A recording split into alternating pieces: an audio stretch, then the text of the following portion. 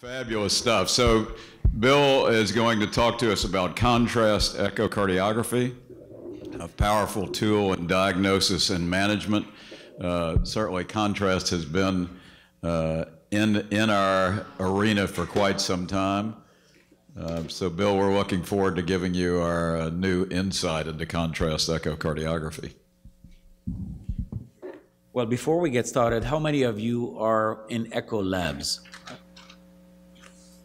Okay, and how many of you are using contrast? I would say maybe a third. Okay, well, I think then this talk is appropriate, so we can maybe highlight few areas about contrast that would be important. Now, when we talk about contrast, it's very interesting because you can generate these tiny microbubbles by either agitating any solution and injecting it. So you're not really creating gas, but you have microcavitations that would reflect ultrasound. And we use this agitated saline or whatever solution to, see if there is any shunting. So all these microbubbles that are quite large do not pass the pulmonary circulation. And when you see a shunt on your left side there, then there is either a shunt through the cardiac chamber or through the pulmonary circulation. But that's not what we're going to talk about today. What we're going to talk about is the myocardial contrast agents that are even smaller. They are in the tiny micrometer size. And these tiny ones have a shell composition and they have a little gas, inert gas. And we have actually 3 companies, so 3 types of microbubbles in the United States that can be used for your diagnostic accuracy on the left side of the heart. And the indication nowadays for the left side of the heart, if I cannot see this heart well, if I can't see more than 2 segments, it is very appropriate for us to use contrast agents to enhance our detection of the endocardial motion and therefore evaluation not only of regional but also of global function. So I had to borrow this slide from Dr. Randy Martin. No, Randy. Because we don't have any difficult studies in echocardiography. Okay, Randy, is the heart normal function or is it abnormal? How many would say normal? How many would say abnormal? There's only one volunteer in this whole audience.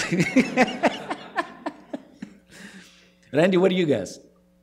So I'm looking at... Just guess. Just so I would say, I'm trying to think of what you're going to surprise us with. So I would say that it's abnormal. Okay, there you go.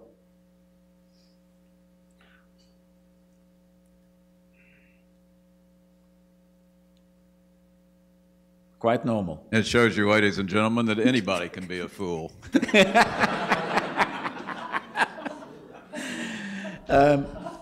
If you can't see, you can't diagnose a thing, right? I mean, this is the message here. So for you, if you're not involved in this, or if you want to review on, this is the position paper from the American Society of Echocardiography a few years ago, and it really has not changed. The indications are still the same.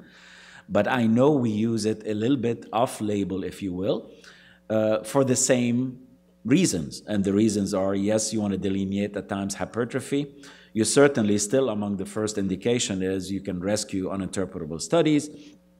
Stress echocardiography is really not approved for stress echocardiography, but we use it. And I know some companies are, having studies now to make sure that this would be hopefully an indication down the line. And they can talk about it. Doppler signal on the left side from aortic stenosis with a caution that at times if the contrast is quite high, you may overestimate the velocity and therefore you will overestimate the gradient, so be careful on this. And at times you certainly for thrombus definition or pseudoaneurysm formation. And we know that it is one of the appropriate use criteria. So the inappropriate one is routine use of contrast if even all the segments are visualized. The certainly appropriate one if I can't see enough, more than 2 segments or more. I'm going to share with you 2 studies. Part of it may be historical things, just to tell you about the power. So these are ICU patients on fundamental imaging. You barely can see the heart. You add a little harmonic, you could see a little better.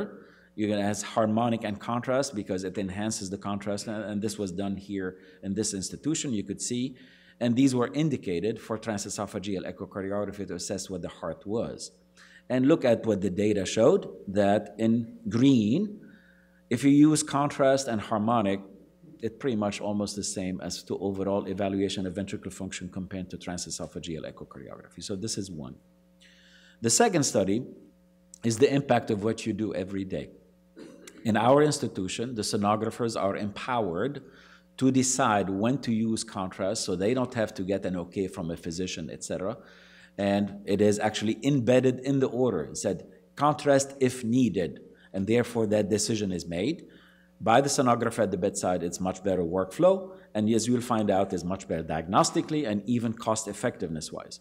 So we had a cohort, consecutive cohort of more than 600 patients in these situations where they were technically difficult. So before contrast, mostly in red, technically difficult studies, some of them completely uninterpretable in yellow. After contrast use, the vast majority were interpretable. Still, some of them technically difficult, we understand that. And these were in different situations. One, inpatient wards, so they're inpatients, medical intensive care unit, surgical intensive care unit, outpatient, and total. And notice that still in the surgical intensive care unit, you may have still about 20% that are technically difficult because of so much instrumentation on these patients. They're really sick. Now let's take a look at what's the impact from a decision point of view on the clinician. The major impact is in intensive care units. Take a look at that.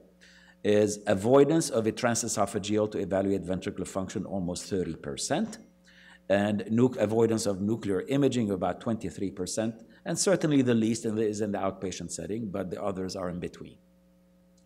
Importantly, is it changes the decision regarding thrombus formation. At times you'll be suspecting a lot of thrombus because of reverberations, and many of them actually did not have a thrombus, while the other is also true. At times you may not suspect it and you'll find out a thrombus in a bad ventricle. So the impact on medication change is also significant.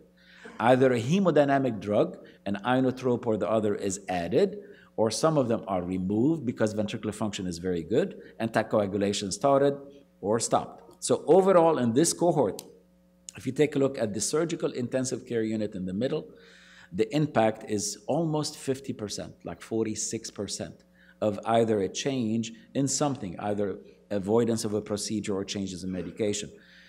The others are in between, and the outpatients about 13%.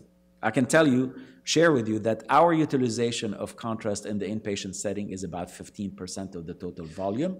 Higher, obviously, highest in the surgical intensive care unit. In the outpatient setting, between 6 and 7%.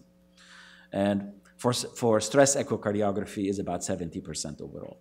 And that comes with a saving of about $120 per patient. So better diagnostic accuracy, better saving, and at the same time, having a diagnostic modality that instead of the physician saying, I cannot interpret, technically difficult with all the excuses that you have, actually, you will be able to interpret that study. Remember that if you use contrast, you're not going to be able to interpret valvular regurgitation because it will enhance all the color flow Doppler. So this is not the time to interpret your regurgitant lesions. Also, it will hide if there is something on the valves. So you're not going to be able to see valvular structure if you're looking at a vegetation or other things. So this is predominantly for either ventricular volume or at times enhancement of a continuous wave Doppler jet, which is rare. The most important is ventricular function assessment. And this last slide from a data point of view, and we're going to show you some cases, is it makes sense. It says in this same cohort, if I have more and more number of segments that I can't see, my diagnostic impact and my management impact is much higher. So if I almost can't see anything in this heart, my impact is almost 100%. If I see, half of it, my guess is about right, maybe 50% of the time. So therefore, use it as you need. Okay, let's give you here, let's get your input. What do you say about this ventricle? And notice that I give you not only one view, I'm going to give you multiple views. Do we agree that this ventricle is bad? I don't think there's any question, right? Although, few things. I can't see all the segments, so I'm going to say depressed ventricular function overall, hypokinetic segments that I'm seeing and the others I'm not seeing. Period. Thank you very much. Next case, right?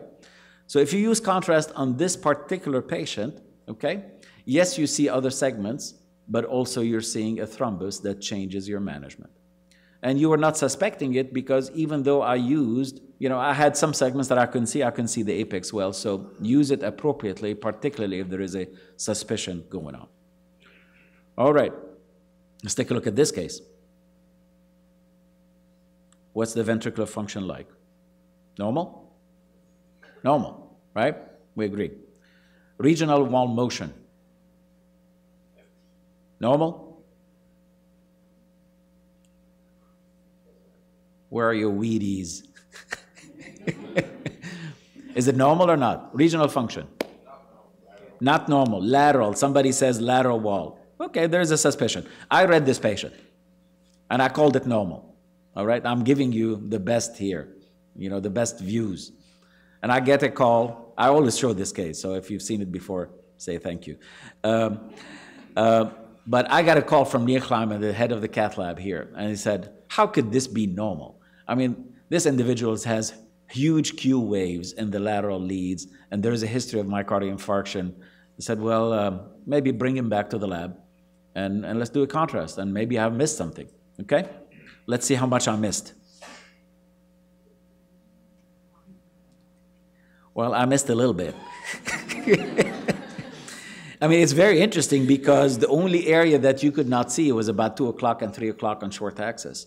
And this individual had, an amazing, what looked like either an aneurysm or a pseudoaneurysm, and it turned out to be an aneurysm in this area, okay? How about this patient? This patient came, actually during a live course, came in the night before with chest discomfort, 65-year-old. And for those of you who can read an EKG, it's just not normal. Deep, deep, right? And just very abnormal T waves, certainly a very appropriate admission overnight. So this is the echocardiogram. What do you guys think? Abnormal, right? Where's the abnormality? Apical, right? Apical, so at least something is hanging there. So the diagnosis is an apical infarct, right? Do you agree with that? Yes? Okay, let's see if you change the diagnosis. Or apical hypertrophy, right? You got it. Yes, it is. Yes, it is an apical abnormality, but the disease is different, right? So I guess the more you see, the more you can diagnose better, and this will actually change your management one way or another. What do you think about this case?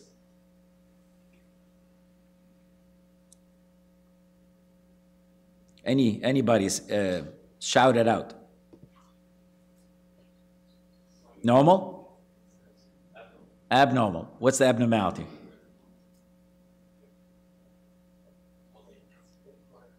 Apical hypertrophy, somebody said. Most likely. I'll give you a hint from an interpretation point of view. If you take a look at the epicardium, take a look at the epi, outside. There's no motion of the epicardium. Normally, yes, the endocardium comes in, but the epi also follows about 10%. And if the epi doesn't follow, and the heart is not translating, the differential is two things. One, akinesis, because it doesn't move. Two, there's no place for it to go, right?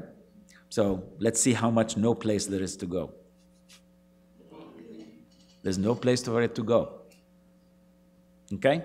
And actually you could see the tributaries, you could see, the arterioles, feeding in with contrast in there very nicely.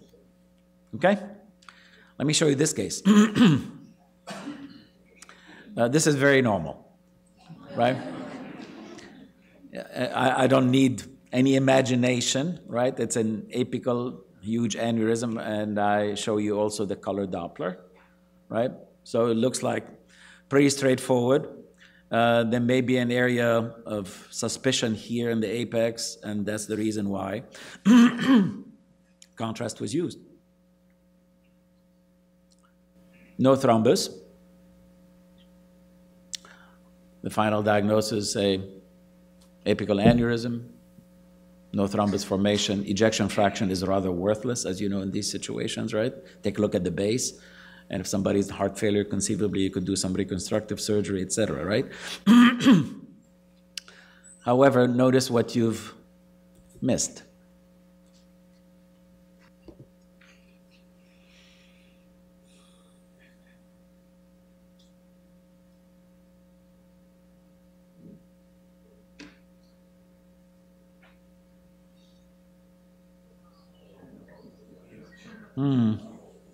So the message here is don't look at the final product, right?